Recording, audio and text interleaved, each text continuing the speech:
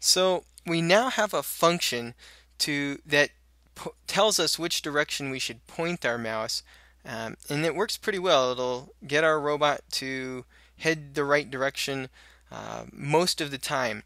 However, there is one situation where it will direct us to make a choice that's less than optimal. It'll still work, but it'll make our robot take a little bit longer than it should.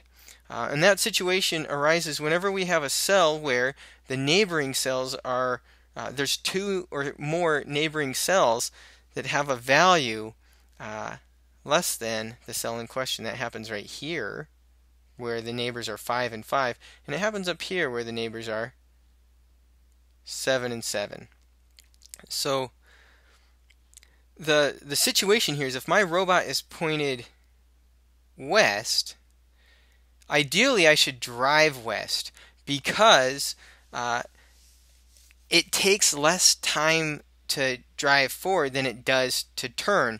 And if I pull a 180 and then head this way, it'll take the same time to get to the target cell plus the amount of time it took to turn. So ideally, if I'm already pointed this way, I want to head this way. Unfortunately, what happens with the function that we wrote is it looks north, sees a 7, looks east, sees a 5, decides that east is the way to go because 5 is less than 7, looks south, sees a wall, doesn't even consider that, and then looks west and doesn't really consider west because 5 is equal to 5 and we're looking for something that's less than 5.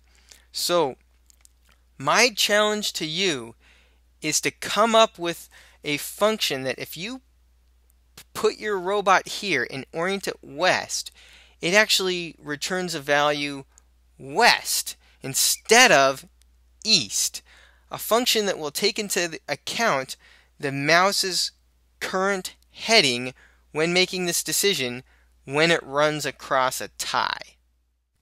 It is possible to do this with just a couple of lines of code in the form of an else-if statement tacked on to the end of your existing if statement in your current findBestNeighbor function.